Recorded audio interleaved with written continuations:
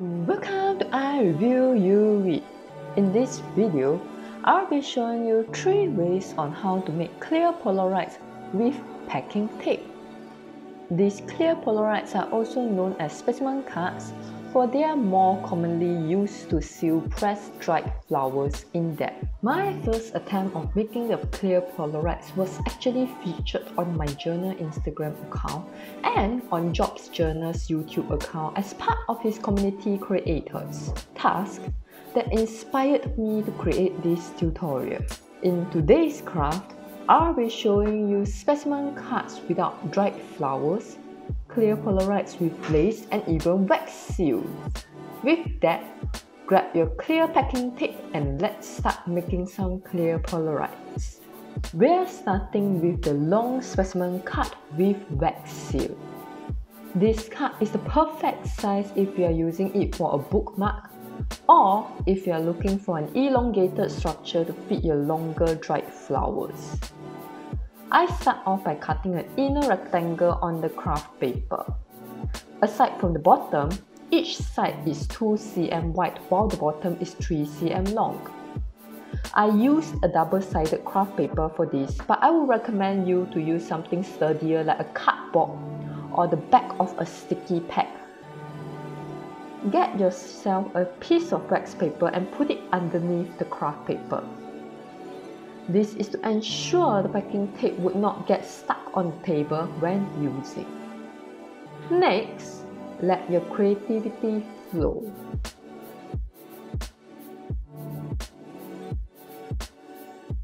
One of the problems I face when using packing tapes is the static from the tape sucking the paper and the dried flowers when I hover it over them. My suggestion is to cut a piece out and let it rest on the side before using. Or you can just quickly press it down regardless of the consequences. If things still move while placing the tape, flip to the back of it and use a plier to adjust the item as much as you can to the best of your abilities. Sometimes it takes removing other items before you are able to get the look you want, but always remember to flip it back to the wax paper and press the tape down on it so that you can remove the air bubbles. When you're done, paste the other side and press down the remaining air bubbles.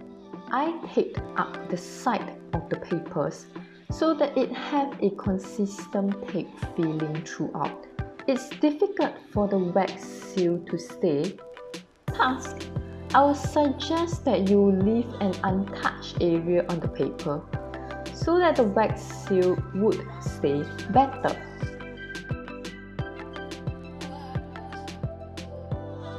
Here, I used 2 little wax seal.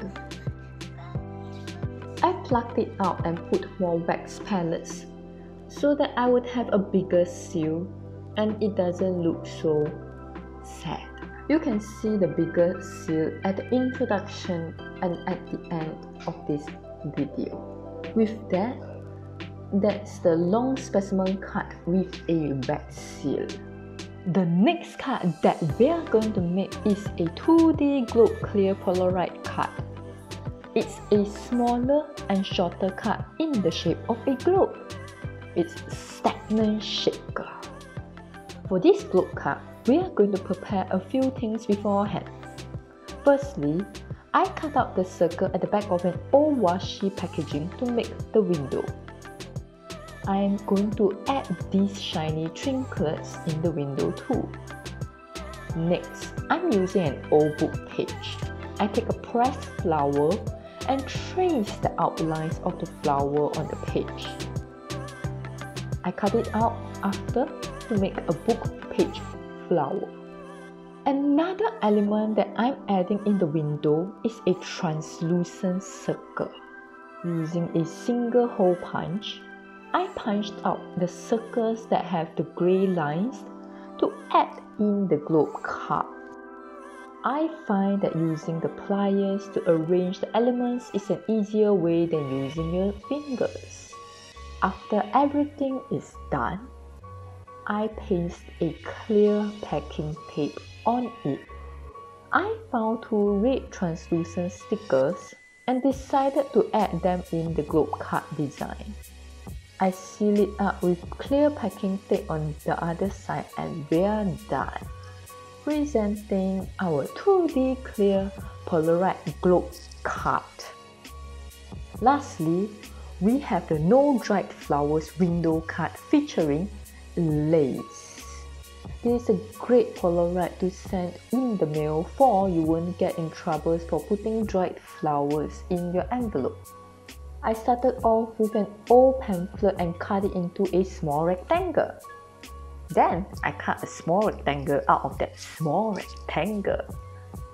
As the pamphlet had some words at the back, I pasted some scrap paper at the back to cover them. I also punched out a sakura flower from the inner rectangle using this puncher I got from Daiso. I punched out another sakura flower from another scrap paper so that I can paste the two sides together. I flip the card over onto the other side and plan on how I want to decorate it.